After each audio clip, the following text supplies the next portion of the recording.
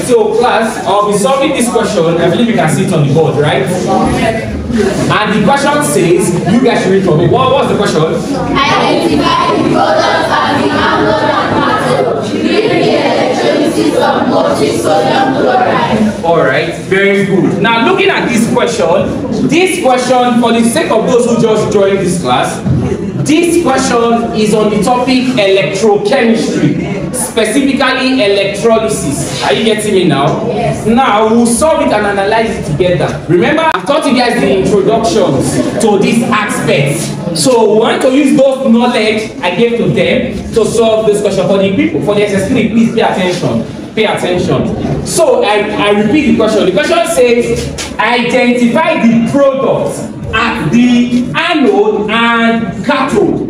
This is one word we should take note of, anode and cathode. So we have to understand what does anode mean and also what does cathode mean. Now generally answer, anode and cathode, what will I call them? Will I call them electrodes or electrolytes? Electrodes. Electrodes, right? Yes. Very good. Should I call them electrolytes? No. Because I believe I told you guys that electrolytes are what? Are they compounds or elements? Compounds. Compounds that what? Conduct electricity when they are in what form? Liquid form. Only, right? Yes. Do you understand? Because I told you guys something else. I told you guys that these guys I'm calling electrolytes.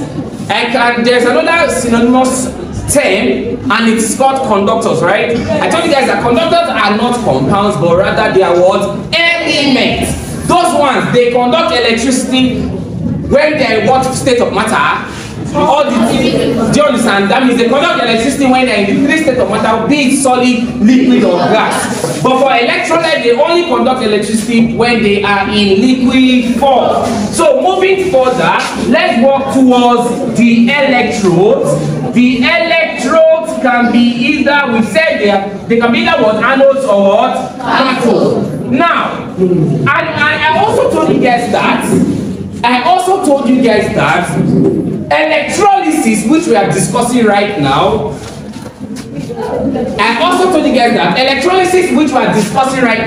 where does it occur?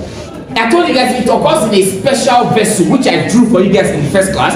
It occurs in a special vessel called something. What's that cell? Electrolytic cell. Very good. I told you guys that electrolysis occurs in a special cell or a special vessel called what? The electrolytic cell. Do you understand? Did I tell you guys is the electrochemical cell? No. But I believe I explained the differences between both cells, right? Yes. For those people who were in the class. So, moving further, class, in an electrolytic cell, we have to know the sign for anode and cathode. Knowing this, it will help us to solve this question. Do you understand? Yes. So, what is your anode for an electrolytic cell? Positive. What about the cathode? Negative. Very good. So moving further, if we've understood what I just explained, because we use it, please pay attention, I beg you all. So class, that is for that. So moving further, which aspect of electrolysis do we use to solve this question? Remember I told you guys that this question is on what?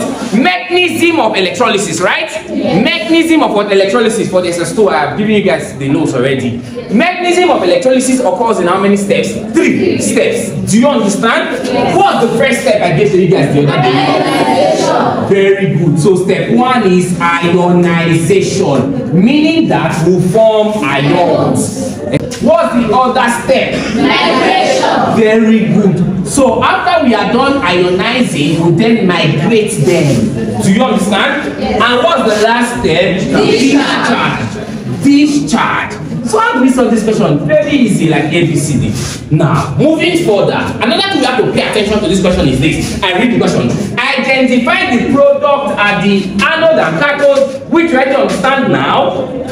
During the electrolysis of what? Molten sodium chloride. Very good. So we have to know what is this molten sodium chloride I'm seeing in the board. What's this molten? I saw the word molten. I saw sodium. What does this one mean? Remember, I told you guys that electrolytes are compounds that conduct electricity when they are in what form, class? Liquid form. Do you understand? And whenever we are discussing about when a compound can conduct electricity in liquid form, it can mean 2 things.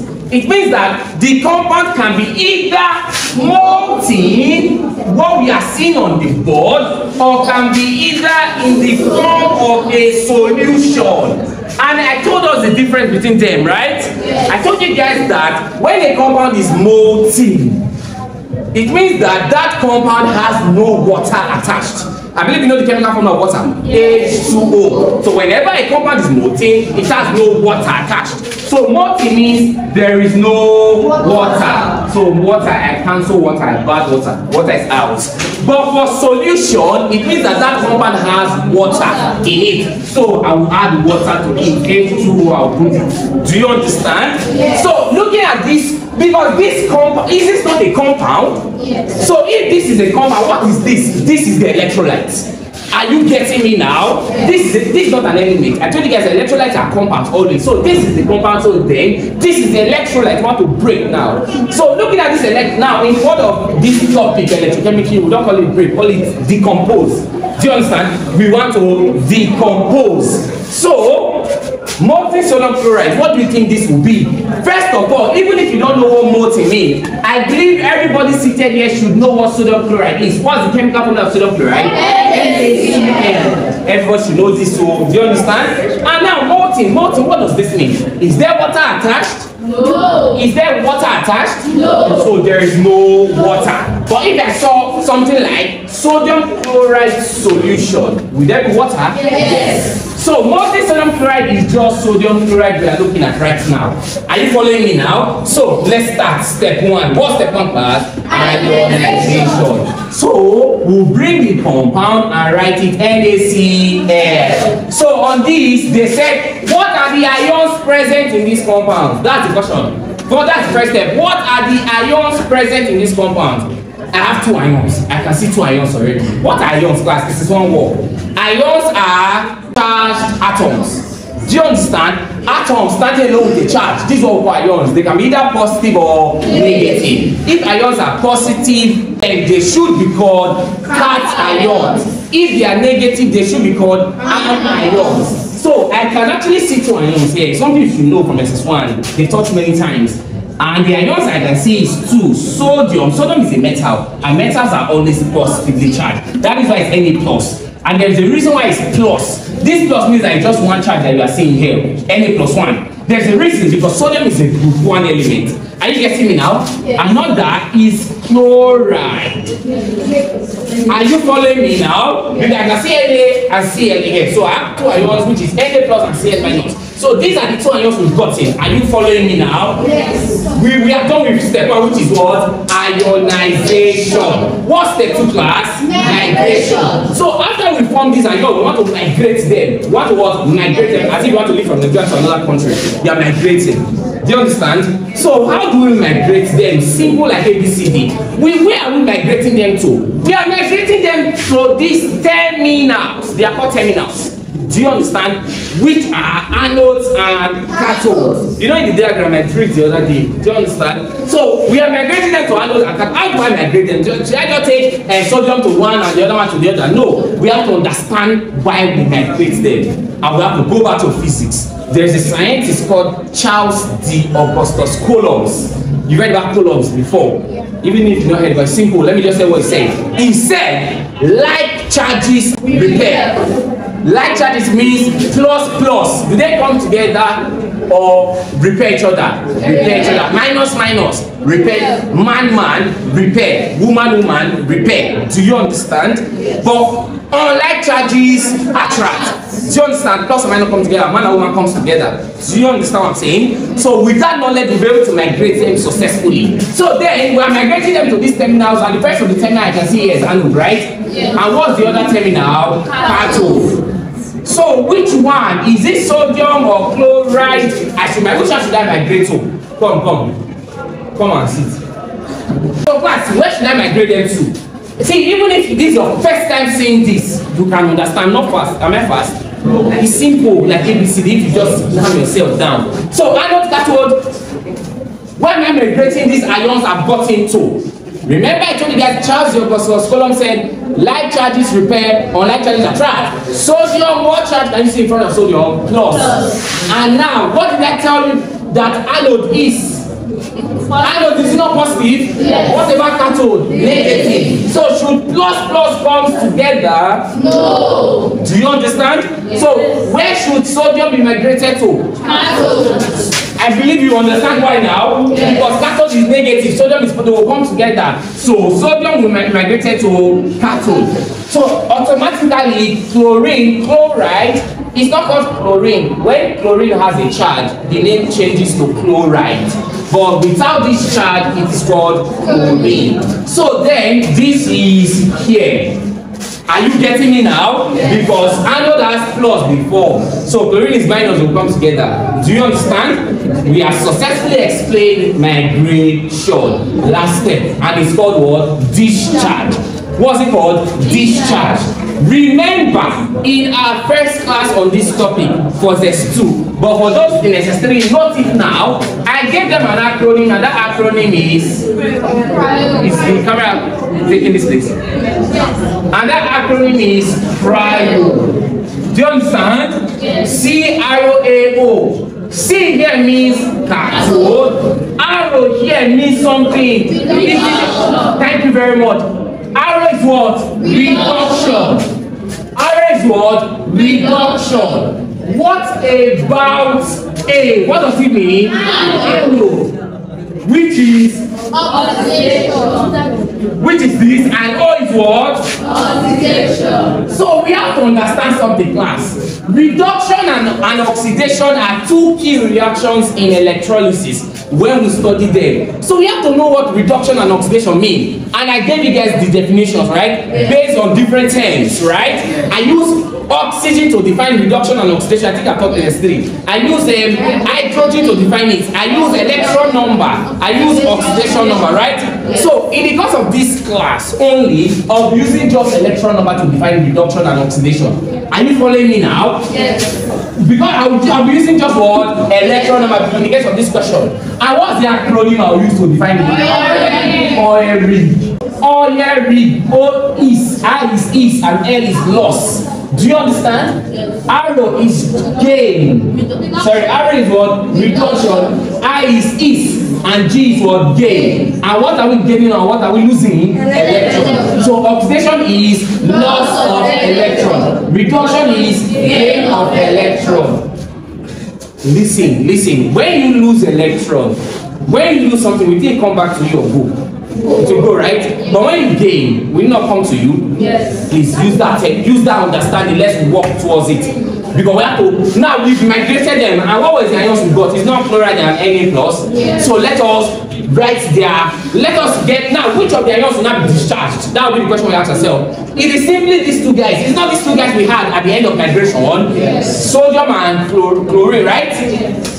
So it is sodium and chloride ion that will be discharged.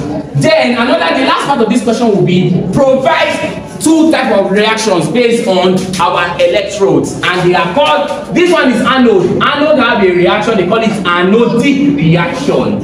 Anode have a reaction, what's it called? Anodic reaction. Cathode have a reaction, what's it called? Cathodic reaction. Are you getting me now? So according to this question, they want us to provide the anodic reaction and what class? Cathodic reaction. So let us start with the cathodic reaction, class. Let us start with the what? I'm not rushing. Take note. It's simple. Cathodic what reaction? How do you write our cathodic reaction? What was migrated to at the cathode? It's not sodium. Yes. You write it the way I'm seeing it. And what are you seeing here? Na+. Do you understand? Yes. What did I tell you guys that cathode undergo? Reduction. What about anode? What they undergo? Very good. So on this, we are writing cathodic reaction. So what is occurring here? Is it reduction or oxidation? Reduction. Answer now. Reduction. And what is reduction? Gain of electron. Gain of electron. Electron, I'm dragging electron to myself. Are you following me now? If I'm dragging electron to myself, that means electron will be in what side of the reaction? Reactant side. Remember, we have two sides of a reaction. We have reactant and product. Reactant and product. So then I'm gaining, it should be my reactant. Are you following me now? And this electron has its own symbol. it is E minus. Are you following me? Yes. So on this side, so this electron should be here because I'm gaining electron. Are you following me now? So on this, what do you think I'll get as my product? Simple like ABCD. I have Na plus, I have E minus here. What do you think I should get here? Simple. This is just electron that I want to tell us the charge. But what element is what's the key element here? It's not sodium. Should I not write any other element here? No, it's logical. I'll write my sodium back. But this time around, the sodium will be neutral. Do you get? Because this plus and minus will cancel each other. Do you understand? This plus and minus will what? Cancel each other. So class, this is the reaction for the cathodic half. Do you understand? This is what the cathodic reaction is. Not hard, it's simple. Practice makes perfect. It's not one day you will learn all of these things. The next is what? Anodic reaction. And what did I tell you guys about what's occurring at the anode? Oxidation. And what did I tell you oxidation is? That means we are giving we don't like electron go away. Do you understand? So electron should be my product. So then, first of all, write what was discharged at the anode. That was that Cl minus, right? And then I'll definitely draw my yield sign and electron will be out. Do you understand? Electron will be what? Out. What do you think I should write again? Same guy. But this time around, I will not write it as Cl alone. Or write it because chlorine as an element is diatomic. Class, what did I say? Chlorine is diatomic. Chlorine does not exist alone. Chlorine, that means 2, right? Chlorine exists as Cl2. It's something you should know. This chemistry. Do you understand? It is chemistry. Chlorine is always diatomic. So definitely this chlorine I'm today here is Cl2. Are you following me? Yes. But now looking at this reaction, is it balanced? No. Because now I have 2 chlorine here, I have chlorine here. 1. So what number should you take as put here? 2. It's not still balanced because my charge is now 2 minus or minus 2. Are you following me? Yes. It's simple. My charge is now 2 minus or minus 2. And this one is just the way it is here. It's 1. So definitely for me to balance, I'll put 2 as well. Do you understand? Yes. Here's the reaction for the anodic half. Do you understand? Yes. So we are done with this question. Do you get? It's actually very easy. Practice makes perfect. Alright, so we are done. If you find this video lesson helpful, do well to click on the subscribe button and also share it with your friends. Thanks for watching.